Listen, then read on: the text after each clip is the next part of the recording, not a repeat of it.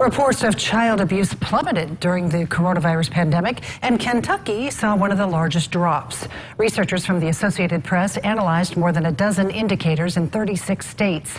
Indiana and Illinois were not part of that, but Kentucky was. Nationally, there were 400,000 fewer child welfare concerns reported and 200,000 fewer abuse and neglect investigations.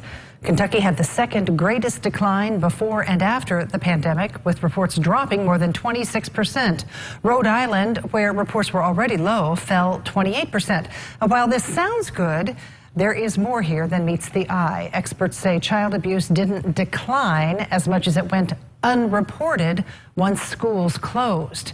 Teachers and schools are the top reporters of child abuse nationally.